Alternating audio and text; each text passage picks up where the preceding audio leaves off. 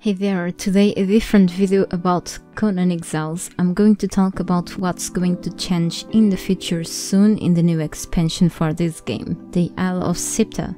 This news just came out 18th of this month, December, as a producer letter, which is available on the CONAN EXILES official site, but for whoever isn't up to read all of it, I'll be summing up, I'll be telling what's about to come in early 21 for this DLC here on this video instead. There will be significant updates that will change a lot of gameplay aspects in this expansion. Based on the feedback that the development team has gathered through the time the players played in this map, they've planned to change how some of the main features of this DLC worked, and also add a few more things that people were asking for, well, some of them at least, to make the player experience a little less grindy, while also changing the aspects that I believe some people didn't ask for. Many asked for it, but yeah. Anyway, I think that the player base will always be divided in tastes and opinions, but anyway, that can really please everyone after all. But many of these things people asked for, so yeah. Anyway, they show here a graph with the most predominant complaints about the Isle of Siptah. As you can see, the most negative feedback went to the trolls part. Players, I don't know why I'm laughing, sorry. Players complaining about how grindy it can be to capture trolls, in comparison within the Exile lands complaining about how search mechanics, issues with trolls, or the fact that there are no purges in this map. Followed by 28% of complaints about the bugs and other game subjects. People asking why we can travel between maps or can transfer our character between each map, exactly the same thing. Complaints about the new healing mechanics or that the map has bugs and that is made for PvP the most. 22% of the negative feedback goes to the map itself, where players complain about the map being smaller in comparison with the Exile lands, or that there's nothing much to do, that it's boring, there's no variety, and that it's empty, and that the animals are pretty much copy-paste or reskins from the Exile lands animals. While 10% goes to the patch 2.1 that introduced the new crafting benches, and the one that also updated the troll specializations and so on, which made people complaining about the stations being too big, or so they will occupy more space on their base, and that there are too many right now. Also, they don't mention here, but I've seen more complaints related to this patch, because it has affected PvP, I think. And don't forget that the exceptional and flawless gear were also removed from the game when this happened. 7% complain about the vaults by some reason, including the chests bug. I remember to make a vault and then I ended to go to the big chest and the loot didn't appear. And 5% about the storm event, which included its loop and the audio, which does not surprise me. For the map looks empty issue, the developers aim to improve that, so they've made a list of what they will bring, so some of you will stop having that feeling that the map is kind of lifeless. Now I'm gonna talk about what they will bring, okay, in more details. One of the things is the introduction of NPC camps through the map, which will be populated with humans that can be captured and become your trolls. In one hand, it's good to give anyone a chance of getting trolls not through the hard way, like how we did in the good Exile lands, because the surges are something that can become a little painful at times indeed, when it comes to get a proper amount of trolls, at least to work in your stations.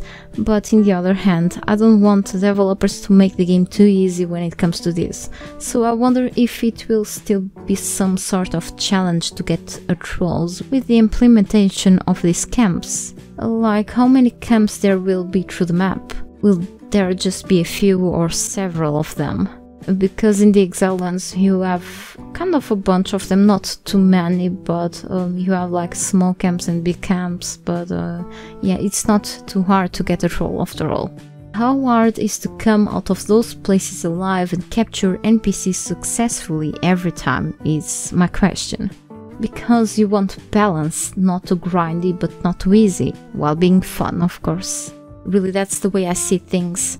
Then you can do a few more adjustments through the server settings multiplayers later too, but that's not the question here. But they talk about the NPC camps actually, so it seems that there will be a bit of a challenge, which sounds cool.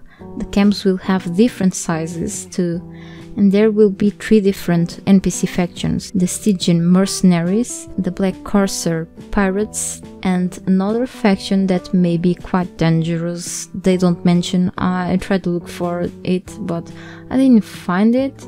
The producer letter talks about a large camp near the Black Tower, which is a dangerous place to settle at. It says they work side by side with the creatures of the storm, so I'm sure they're up to no good. And they probably are ugly and mad as hell, so careful with these mad people here. The closer you are to the Tower of Siptah, the harder it will get to beat those enemies. Makes sense, I guess. Also, and actually something they had in the works for at least a couple of months already. Yeah, how do I find this information out? I'm not telling. Well, is the expansion of the map itself. Yes, they are making the Isle of Siptah bigger. So it is currently around 75% of the Exile land size. They want to expand it to be about 90%. The expansion will be happening down south of the island, with new content and more areas to build bases at. Actually, I thought it would be a little up north too because of the big amount of water over there, but that's fine. South works too, I guess.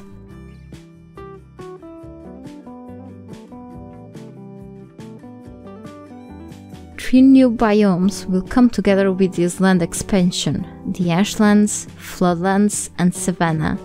Also, 2 new NPC cities from 2 new races will be added together for you to explore. One of these cities has several black pools that will be linked with a new incoming PvE mechanic that will allow you to fight against powerful enemies. New activities are also planned to encourage the exploration of the Isle of Siptah, and the opportunity of setting human NPCs free from camps, making them your followers, should be one of the quests that will give you a reason to have something else to do in this map. The Storm, Surge and Vaults will no longer be connected with each other. I suppose at this point part of you already know how these things work and depend on each other. You will need Eldarin to accomplish a series of things over this map and go through vaults, not only for these resorts but also to obtain sigils in order to help you killing the storm monsters to harvest their essence, which together with Eldarin will help you with the surge summoning over the Lich shrines to finally capture the trolls.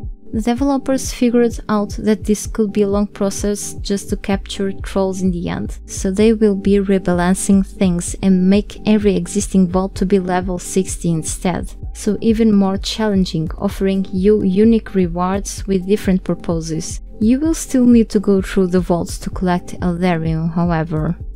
It will be possible to build within the storm area, and the storm itself will be less intense. And building won't draw the attention of storm creatures anymore. You will still be able to face these creatures, which will give you unique rewards, but they won't be the only source of instances you will need to power a surge anymore.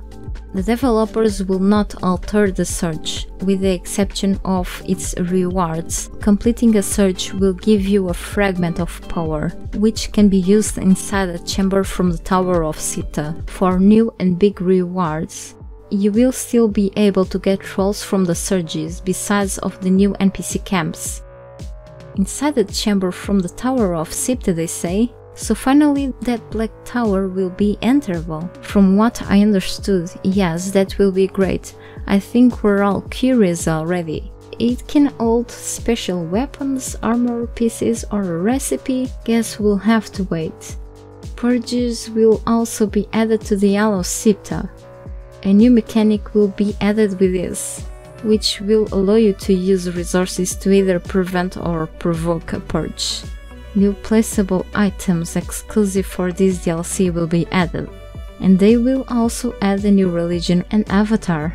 I'm wondering if it will be exclusive for the Allo Siptah or will have this available for the base game as well. This religion will include, like the other ones, its own unique altars, weapons and outfit.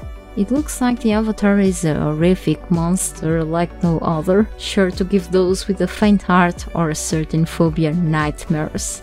I hope it's not spiders. The talk about phobias. I wonder if they are exaggerating, but considering the type of monsters they've added to the storm, I can expect something as they exactly described in this producer's letter. Can't wait to see it already. And something many were waiting for. I wasn't, since the Exiles and the Allo Siptah hold different stories, but yes, it can become really handy, yeah. Is the character transfer feature. I remember to say this will not be possible to ever happen in the past video I've done, back when this expansion was released, but the developers changed their route, so clearly what us content creators tell you once is prone to be outdated the next day, since developers seem to change things at any time, especially in a game in such state. They keep changing things, so it's not easy to keep track with things, yeah. This character transfer feature will still be added during the early access stage of this expansion, by the way, so keep an eye. And that's all, thank you for watching this video and for your time, see you later.